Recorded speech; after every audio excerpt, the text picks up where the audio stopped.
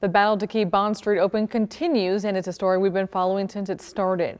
A few months ago, Council Bluffs City Council voted to approve a proposal from the YMCA to vacate Baughn Street. But one determined resident is so determined to keep it open, he filed a lawsuit against the city, and this morning was the first court date. 3 News Now Western Iowa reporter Isabella Basco fills us in on what happened and what comes next. Council Bluffs resident and pharmacist Tony Beraldi has been spearheading the effort to keep Baughn Street open since the end of October. Now, the fight continues. I think we were all ready to testify. We were eager to get up there and tell our side of the story. But the hearing didn't happen today because the city filed motions yesterday afternoon to dismiss the lawsuit.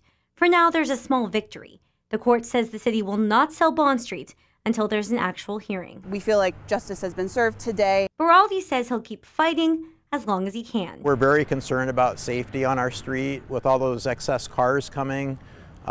We believe it's going to be a disaster for kids crossing the street, especially going over to a brand new park. It's going to be a nice park. The attorney working with Tony Beraldi on this case outlines what happens next. We are going to be ready to make those arguments in a couple of weeks here, and we look forward to making those arguments to the court. Months later, the battle for Baughn Street persists.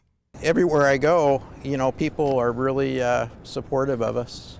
They want to see neighbors that are concerned about their neighborhood stand up for themselves and be heard. And I feel confident that the people in Council Bluffs support us. Reporting in Council Bluffs, Isabella Basco, 3 News Now.